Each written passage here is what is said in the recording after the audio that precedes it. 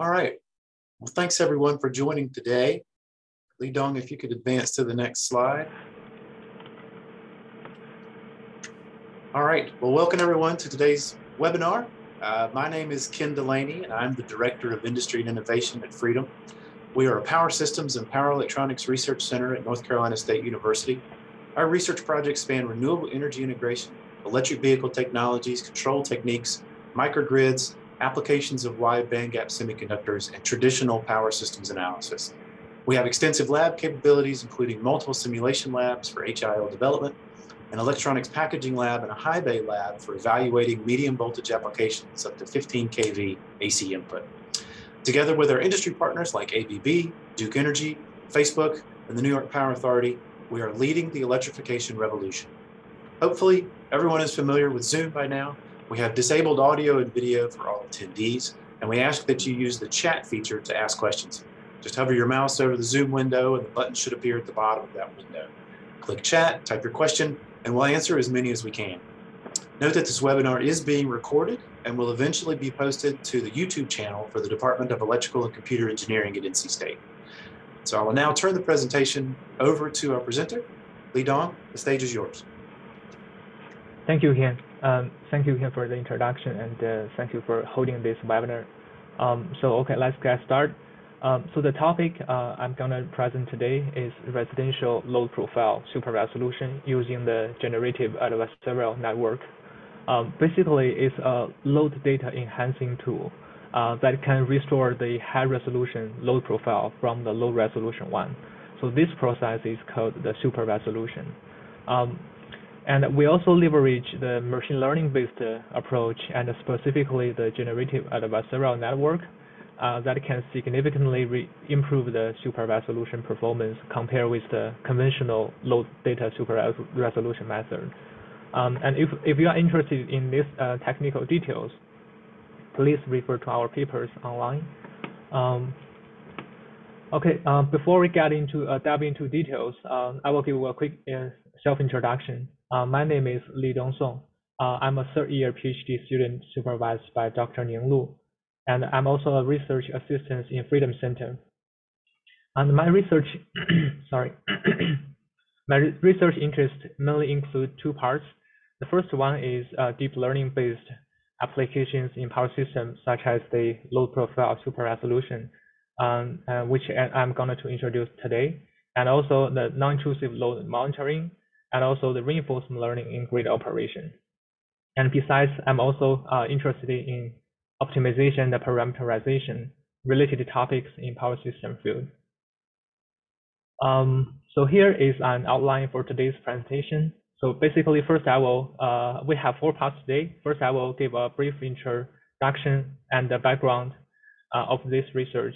And then I will introduce the approaches we adopt and some technical details. And after that, some case studies will be introduced to demonstrate the advantage of the proposed method. And the last part is summary. So as you can see, recent year, we have witnessed a stable increase of smart meter deployment.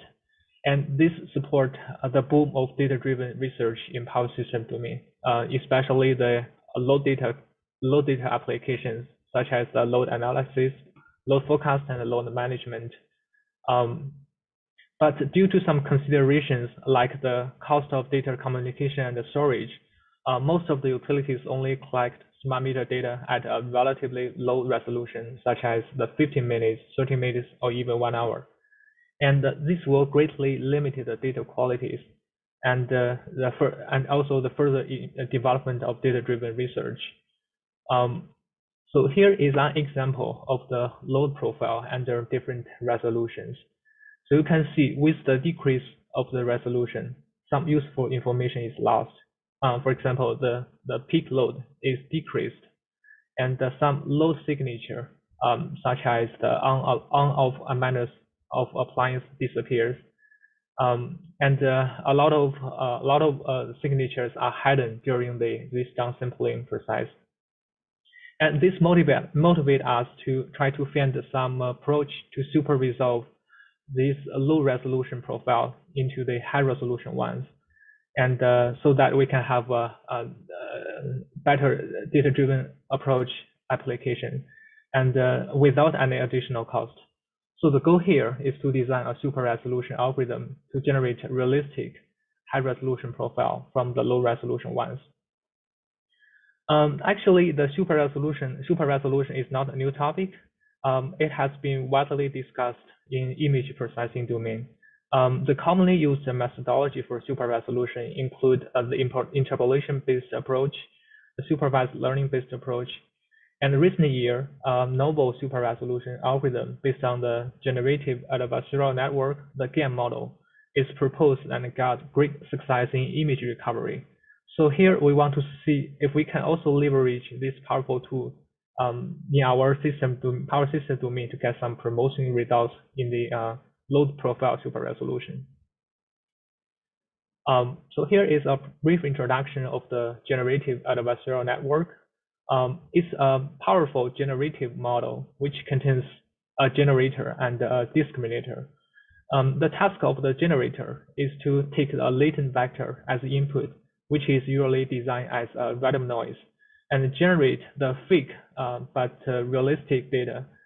The discriminator will take a mix of real and fake data and try to distinguish them. So basically, this is a two-player min-max game in which the generator is trying to fool the discriminator, and the discriminator is trying to distinguish the real and fake. So through the competition between the two players, the generator will gradually learn to generate more and more realistic data as training goes on. And here is an example on MNIST database. So its goal is to generate a realistic handwritten digits. So the left side is the real human handwritten digits, which is the real data set here. And the right side is the fake ones created by the generator in the GAN model.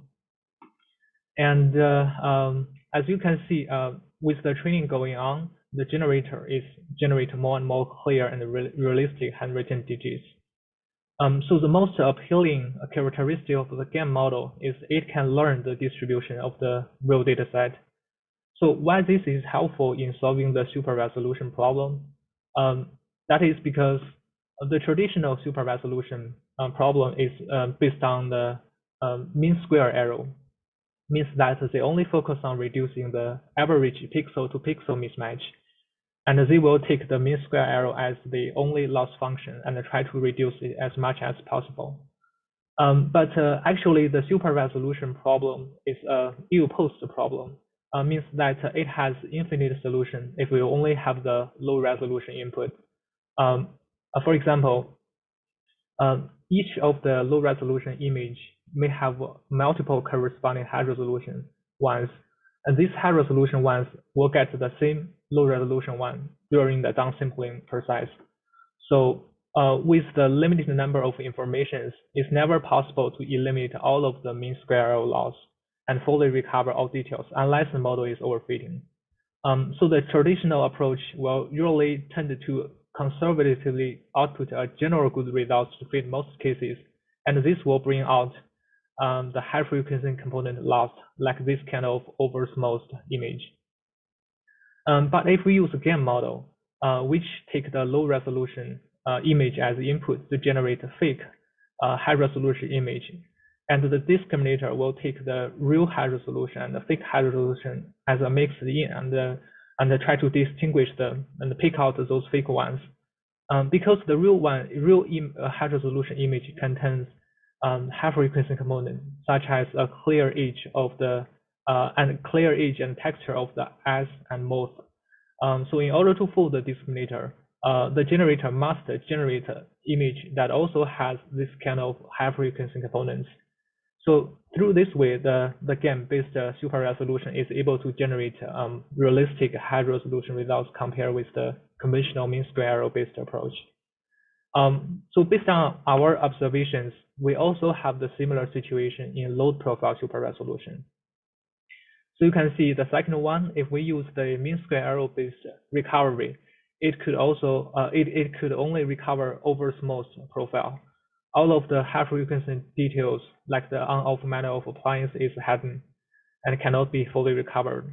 So we want to see if we can also leverage this two-dimension GAN-based image super resolution method in our load profile super resolution problem. So here is how we convert the original two-dimension image super resolution into our one-dimension load super resolution problem. So in the image super resolutions, the image GAN-based framework, its input is the low resolution image. Here is 64 by 64. And the generator will super resolve the low resolution into the high resolution fake ones. And the discriminator will take both real and fake image and try to give a higher score to the real ones and a lower score to the fake ones. Theoretically, if the discriminator is strong enough, the real ones will finally get a score of 1, and the fake ones will be 0. But don't forget, the generator is also trying to fool the discriminator. So theoretically, if the hyperparameters are well designed, these two players will be well balanced, and the image quality will improving with the training goes on. So back to our load profile super resolution problem. Similarly, we can send the low resolution load profile into the generator and generate the fake high resolution profiles. And the generator will take a mix of real and fake load profile and try to distinguish them. So in this way, those oversmooth high resolution profiles are easily to be picked out. So the generator must avoid oversmooth output in order to get a higher score from the discriminator. It turns out through this way, the oversmooth issue could be solved. And here is the deep neural network structure we adopted. Basically, we adopt a one-dimension convolutional layer and the residual blocks, and the upsampling process is done by the convolutional transpose layer. And the discriminator extracts the features through the convolutional blocks and use a fully connected sigmoid layer to output the score between 0 and 1. So the notation here, the K means the kernel size, N means the number of kernels, and S means street size. If you are not familiar with convolutional neural network, no worry, you can refer to our papers later on if you are interested in technical details and the implementation. So basically, this is a GAN-based super resolution structure. It turns out that if we only rely on this GAN framework, it indeed includes much more high-frequency component compared with the mean square error-based ones. However, the generated high resolution contains some unreasonable details. For example, here, those spikes should be an air conditioner of appliance of a user, one user, single house user. So theoretically, the amplitude of the spike should be close to each other since the rated power is constant. But unfortunately, the GAN model generator cannot capture these kind of features. This is the real one. In the real ones, you can see that the spike's amplitude is pretty similar to each other, right? So to solve this problem, we add a polishing network to fine-tune those unreasonable details, which is the second stage. Means that in the first stage, we use the GAN model structure to super resolve and get a raw high-resolution profile. And in the second stage, we use another network, the polishing network, to polish the raw high-resolution profile and try to remove those unreasonable details. And the polish network is trained with two specially designed laws, the outline laws and the switching laws. So the first is the outline laws, which aims to match the outlines of the generated high-resolution profile with the ground truth.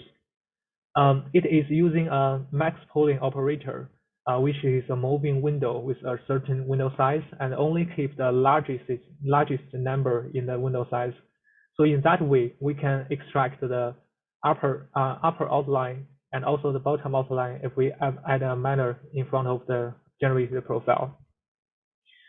And the second loss function is the switching loss, which aims to match the switching behaviors based on the first order deviation observation. So next is case study. To demonstrate the performance of our model, we have trained the model on some part of the Pecan Street dataset. So our dataset contains 148 residential users with 1 year length. And if we split them into daily profile, we finally have over 54,000 examples. And the original data resolution is 1 minute in Pecan Street dataset, and we downsampled them into 5 minutes as high resolution and 30 minutes as low resolution. And also we split the whole dataset into 3 parts: the training site and the validate site and the test site. And here is the hyperparameters that is fine-tuned based on the validated dataset. As you can see, there is a lot of hyperparameters here, even if we don't put the network structure here. And every hyperparameter are very sensitive to the results, since we must maintain a well-balanced competition between the 2 players. So it may need a great efforts in GAN model training. And as a result, there is a saying goes, no pain, no gain. To quantitatively evaluate the super resolution performance, we have adopted 4 metrics. The first one is mean square error, which measures the average point-to-point error. It is also the only loss function in the conventional super resolution approach. And the other 3 ones are ship-related metrics, means that they mainly focus on measure the ship similarity. The peak load error measures the peak load discrepancy. The frequency component error reflects the frequency domain difference between the high resolution ones. And the last one is critical point error. This one is a little bit hard to understand, but it somehow reflects the complexity of a curve. Basically, it extracts the critical points in the curve, like the turning point, and we want these critical points to be matched as close as possible. And those 4 metrics are all error. So in short, the lower the better. To illustrate the advantage of our proposed method, the other 4 method model also adopted to compare with our model, the profile super resolution GAN with polished network. So here is the metric performance table. We can see that the CNN model gets the best in mean square error. However, in terms of other 3 ship-related metrics, our proposed profile SR GAN network get the best results in all cases with a large margin. More intuitively, here are some examples of the super resolution results by different models. The first one is linear interpolation, and the middle 3 ones, those 3 ones are mean square error based approach, the ASR, SRP, and CNN. And this is the one with only the GAN based model, and the right one is the GAN plus polishing. And you can see that the GAN based model, these 2 ones get much more high frequency component compared with the conventional mean square error based. And the one equipped with the polishing network get even better performance in terms of the peak and also the outline and switching behavior. The other evaluation is a non-intrusive load monitoring test. So the non-intrusive load monitoring model can disaggregate the electricity consumption at a smart meter level down to each appliance. So basically, we train the NILM model using the real profile, and we sent the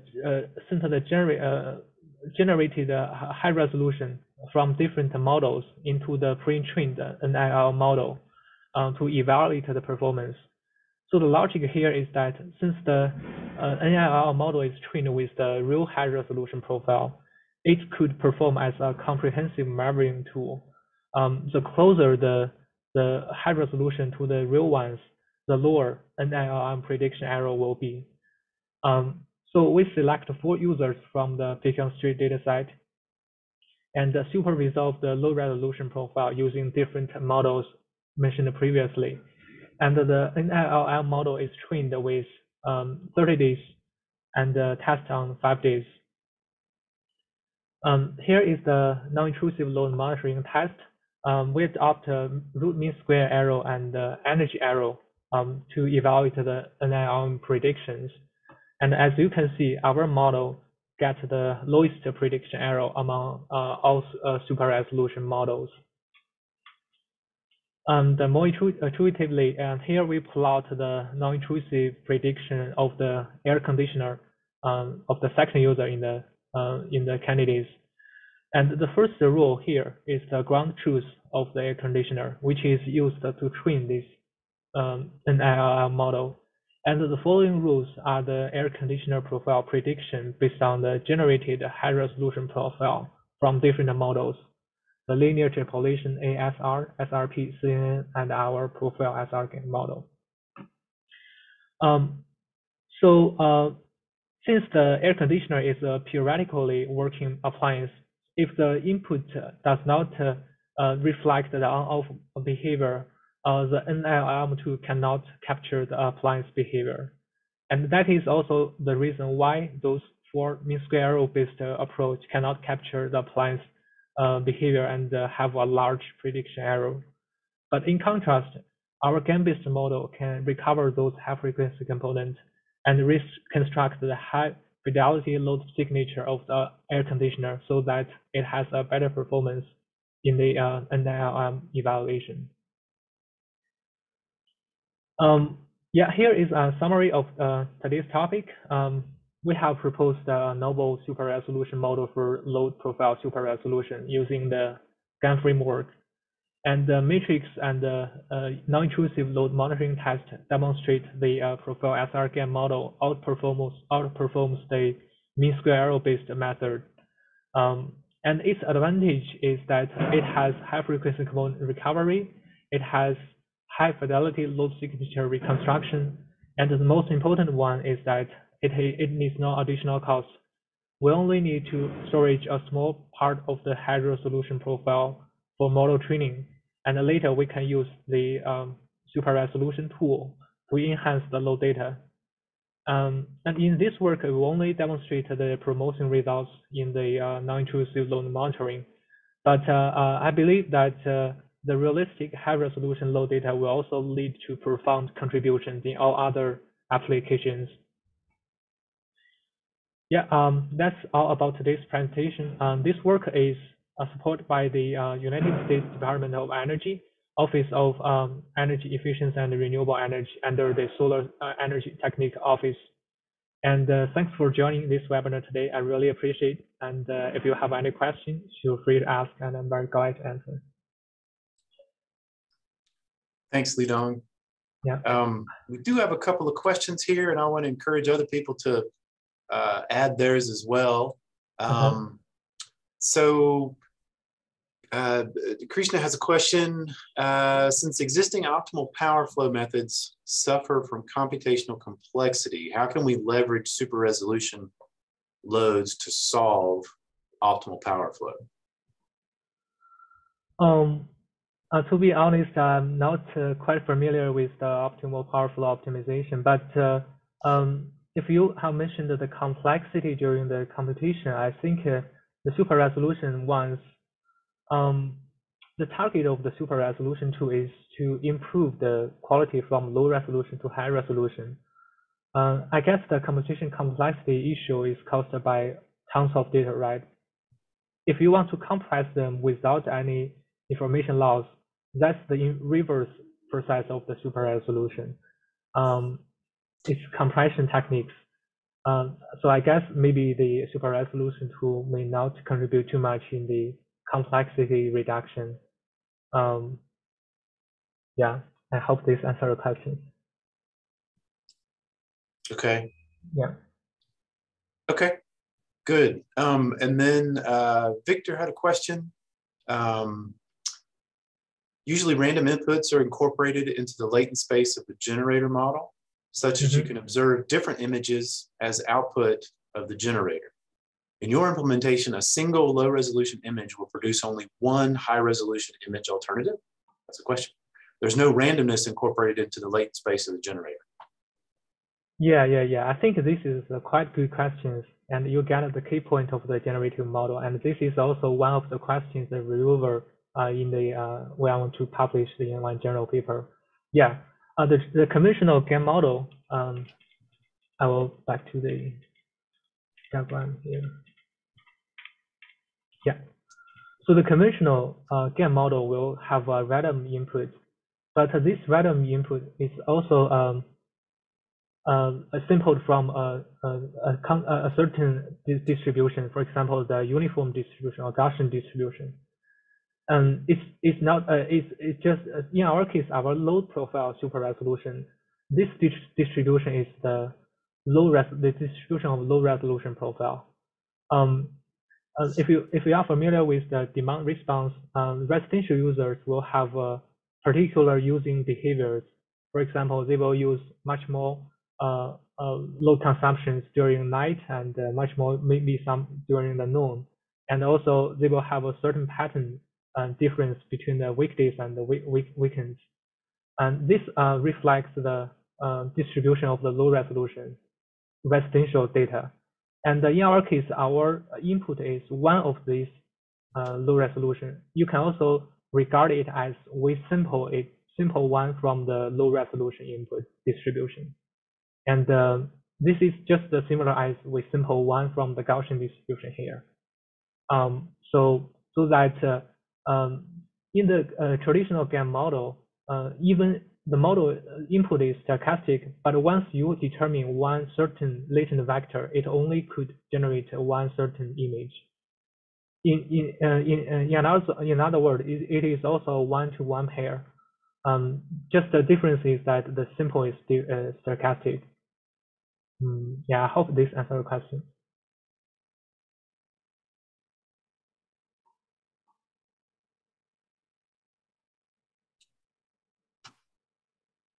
Okay, Victor said thank you. Yes. Yeah. If anybody else has questions, please enter those in the chat. Yeah, I guess maybe I go too fast. Some audience may be not familiar with super resolutions. Yeah, but basically this is a very useful tool. If we want to enhance the data quality from low resolution to high resolution ones. So Lidong, I know we had talked earlier about if I were an electric utility, how could I use this tool? Oh, so currently the utility only gets the relatively low resolution data because of the high data transmission and data storage costs.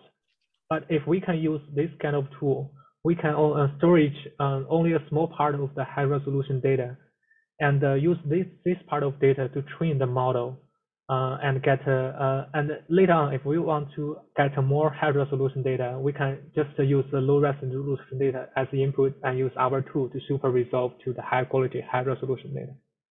And this will save a lot of money in high resolution data storage and transmission, and get relatively low qualities in data-driven applications in the future. And I know we had talked about that for utilities that have installed smart meters. That data storage is going to be one of the issues with what do they do with all of this data. And then you're right, the cost of being able to store it and use it effectively. But this is a great way to make it more affordable for utilities to leverage the data that they have without being so expensive. Yes, and if they are trying to focus one certain area users, they can use a few. Currently, they can sample some high resolution data now and train the model. They can also leverage the model to super resolve the previous storage, the low resolution data as well. Yeah.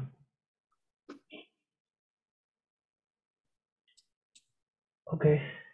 Yeah. Any other questions from anyone? And we did get one a request to share the slides in a PDF, and I'll send those out to attendees. Yeah, sure. No problem.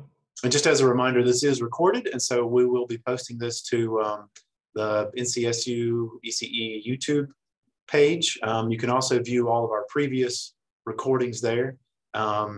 We will have another webinar next month.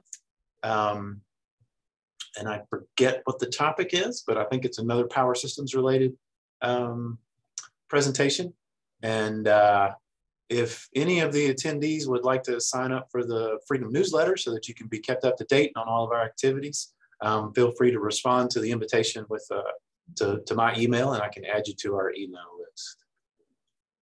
All right, one last check here for any other questions.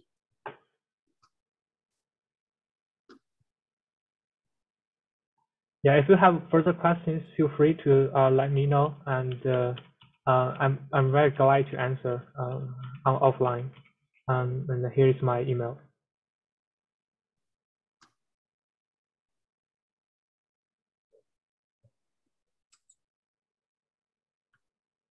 Okay. Thanks again, Lidong. Thank you, Ken. All right. Thanks to everyone who attended. We'll end the webinar now. Thank you.